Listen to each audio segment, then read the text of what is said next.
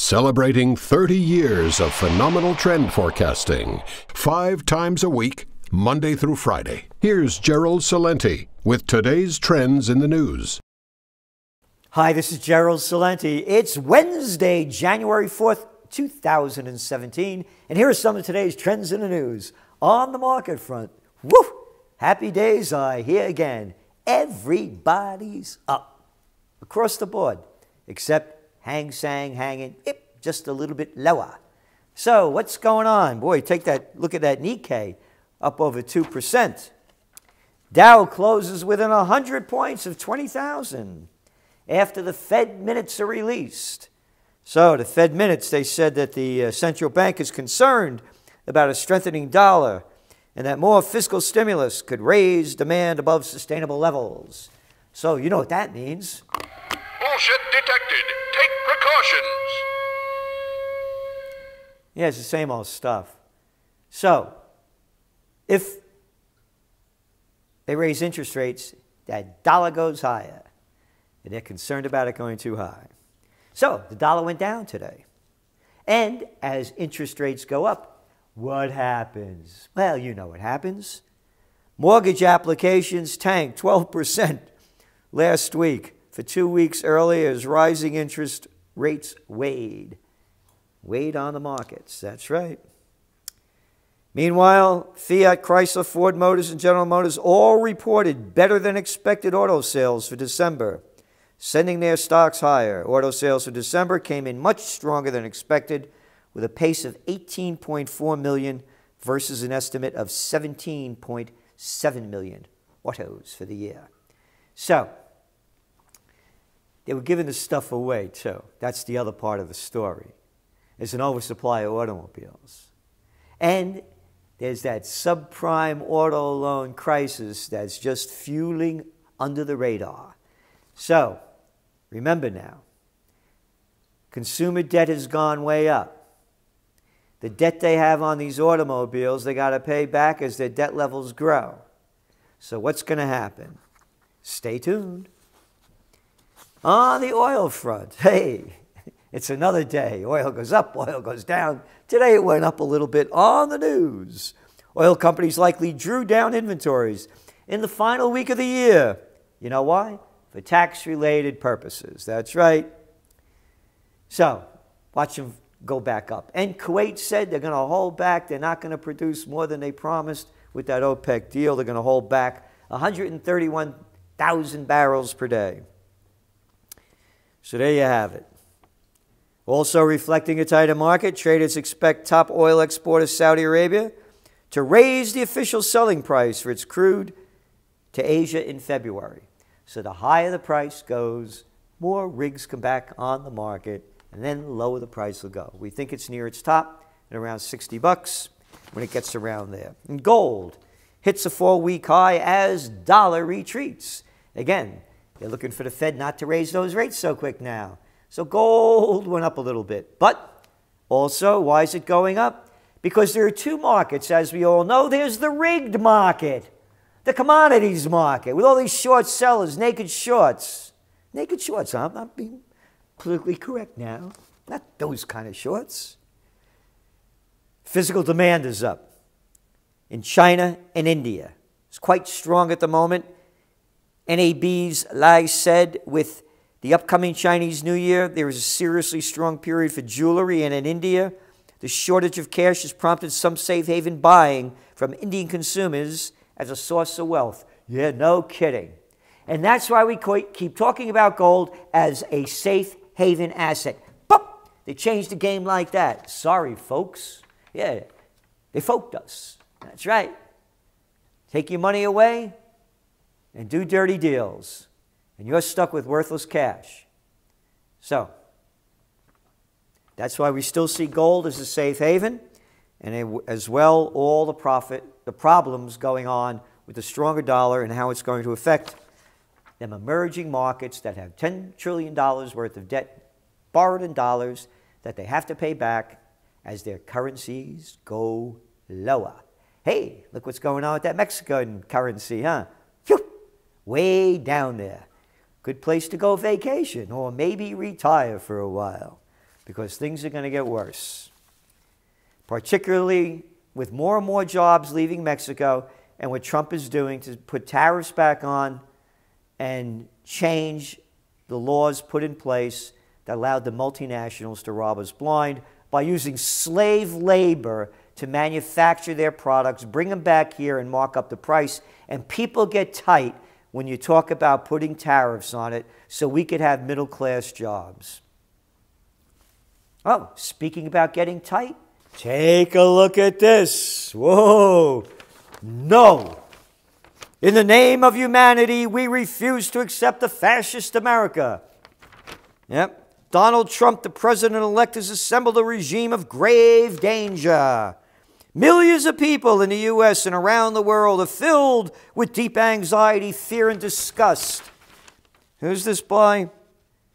RefuseFascism.org. Hey, where was your no with all the wars? How come you guys had lockjaw, huh? Where were you when Obama was slaughtering people?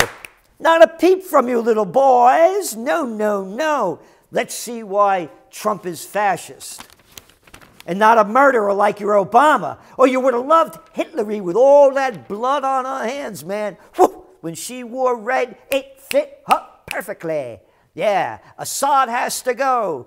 And what did she say when she saw that they killed Muammar Gaddafi? We came, we saw, he died. Hee. Yeah, you like that, don't you? That gets you off.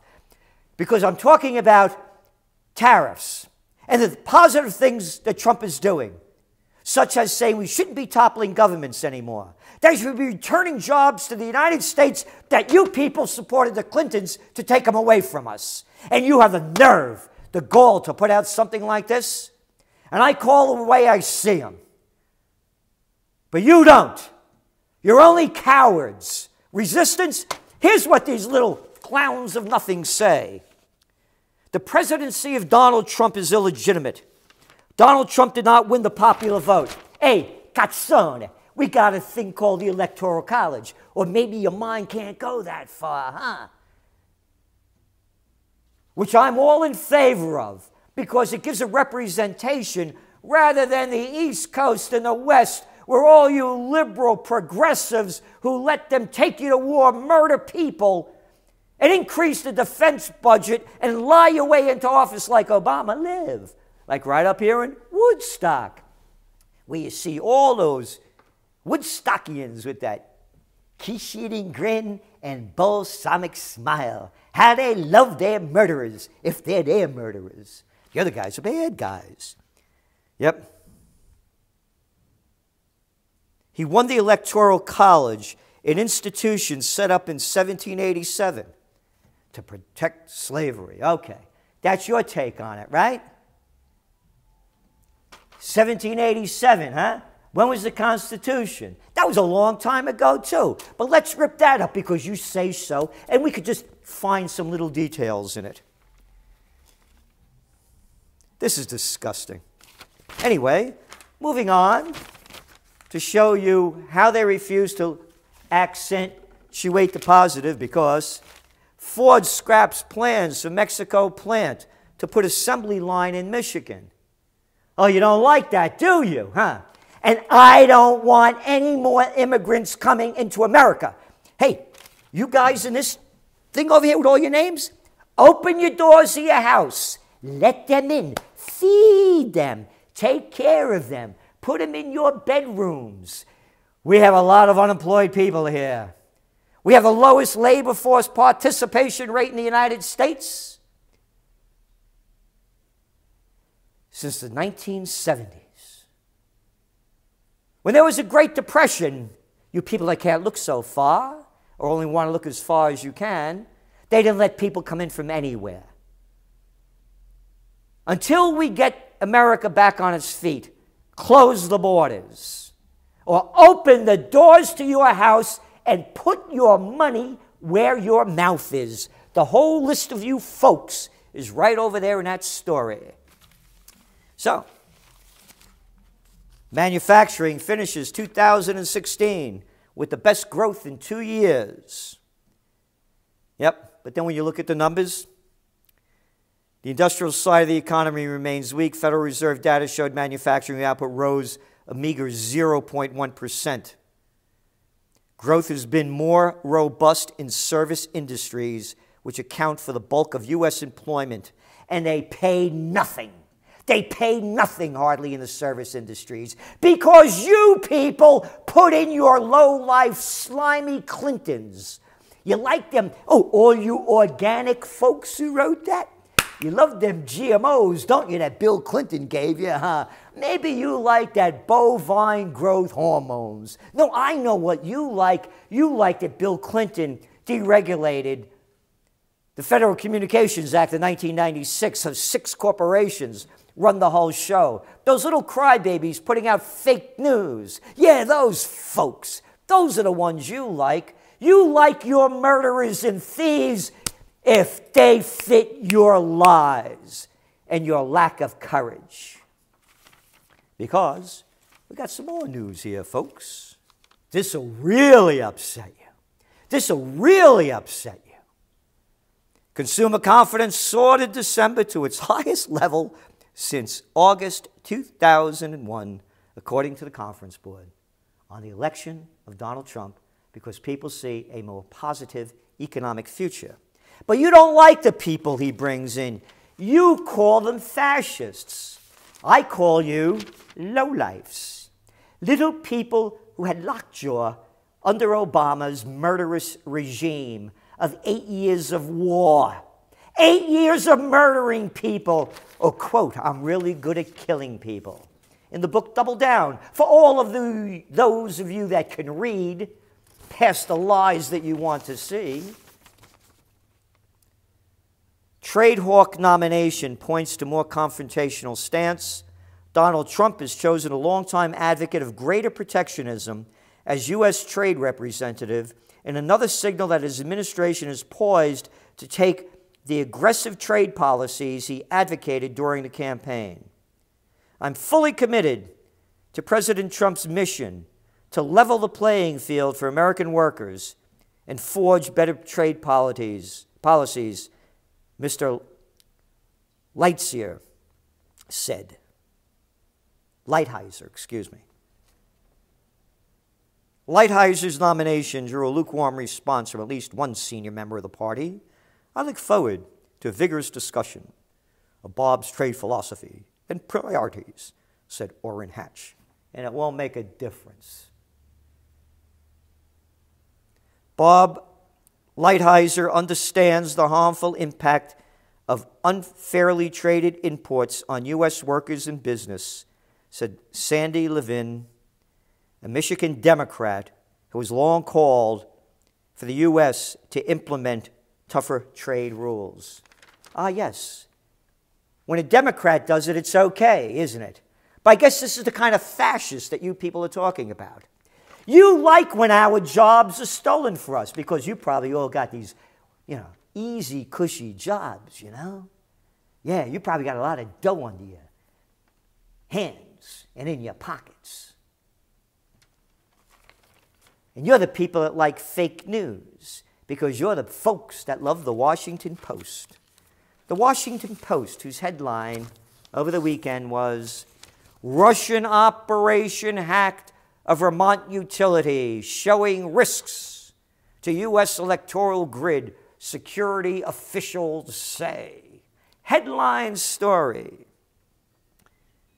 According to official assholes who spoke on the condition of anonymity, isn't that great propaganda? Yeah, we can't say who we are because we got to make up a stinking story and we don't want to give our names, and we know that shills like you in the Washington Post will say what we want so the people can hate the Russians. Yeah, prop or not, remember that one from the Washington Post? You and the New York Times are going to fight for the place of the toilet paper of record. Can't give our names, we'll just put out the propaganda, but we're high official assholes. The discovery underscores the vulnerability of the nation's electoral grid, and it raises fears in the United States government that Russian government hackers are actively trying to penetrate the grid and carry out potential attacks. And it gets better. Vermont Governor Peter Shumlin, or it should be Chumlin, Democrat, called for federal officials to conduct a full and complete investigation in the incident and undertake remedies to ensure this never happens again. Oh yeah, take remedies, we'll fix it. Quote, Vermonters and all Americans should be both alarmed and outraged that one of the world's leading thugs, look at the language of this little jerk, Vladimir Putin, has been attempting to hack our electrical grid, which we rely on to support our quality of life, economy, health, safety. This episode should highlight the urgent need for our federal government to vigorously pursue and put to an end this sort of Russian meddling. This is beyond hackers having an electronic joyride, said Senator Patrick Leahy. Yeah, what a Leahy. Lay down, you always do anyway. Lay down and bend over like you've been doing all your years in the Senate.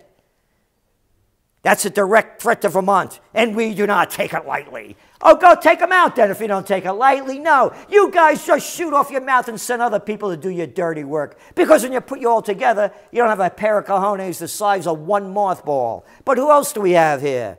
Representative Peter Welch, Democrat, Vermont, said the attack shows how rampant Russian hacking is. Quote, it's systemic, relentless, predatory. They'll hack everywhere, even Vermont, in pursuit of opportunities to disrupt our country. We must remain vigilant, which is why I support President Obama's sanctions against Russia and its attacks on our country and what it stands for.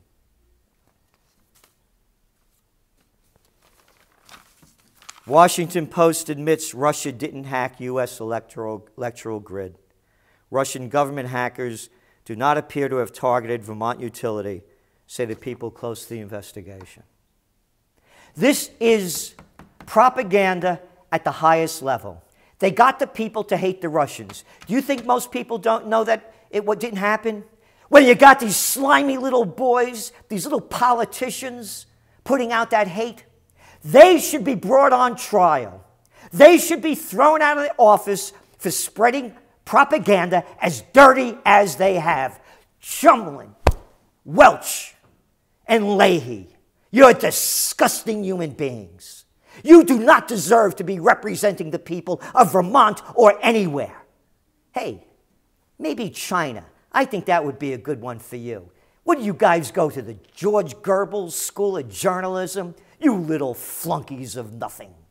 This is Gerald Celente, and that's some of today's trends in the news.